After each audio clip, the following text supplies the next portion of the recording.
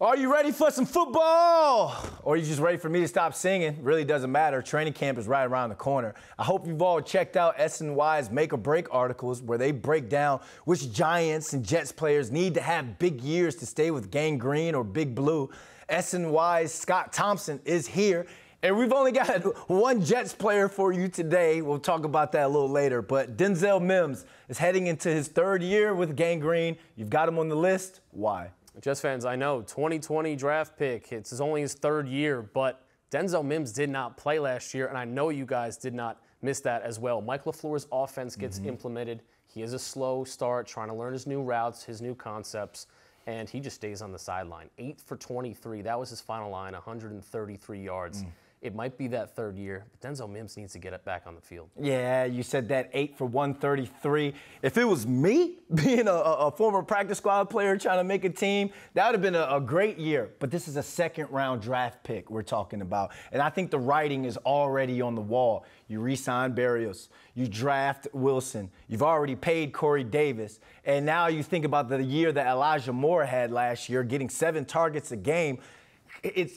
There's no room for you here. It's like the Jets have moved on, and I don't think that Denzel Mims will be on this roster the first game of the season. Well, I'm going to point out Jeff Smith as well, somebody we didn't mention, but someone that Jets beat reporters could not get enough of during minicamp, and he was getting tons of catches. Zach Wilson has found a lot of time with him, and speaking of that time, he's in Idaho right now at Gaza Ranch working out with his teammates.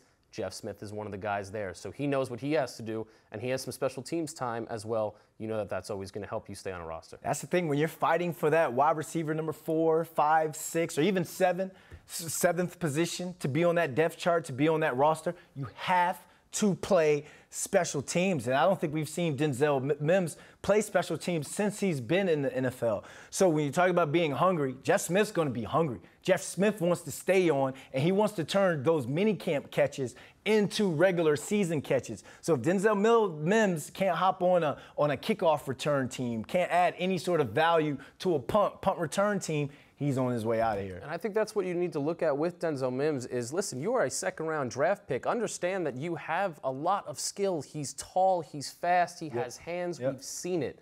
But he just needs to make sure that he's showing this new regime with Saleh, with Mike LaFleur, that he can do that. And we haven't really seen that motivation. We don't know what's happening behind closed doors and what's going on with him. But Denzel Mims knows that training camp, this one actually might be his last one in a Jets uniform. I know he's got one more year left, but Joe Douglas might just have to bite the bullet and move on. So really quick, does he make it or break it? Because Corey Davis has one more year left as well. I'm going to have to say he breaks it. Like you said, the writing's on the wall. Jeff Smith really is hungry, and there's just too many targets to go around. Not a lot of players, not a lot of balls to throw for Zach Wilson. So you have Garrett Wilson, Elijah Moore. I expect a lot out of him this season. And Corey Davis knows that he needs to ball out as well if he wants to keep that money. He has the opt-out after this season. Okay, and to go back to why we only did one today, there's also an article on punter Braden Mann, but punters don't get us views, so we're sorry, man. But go read that article on SNY.TV. Scott, you did a great job.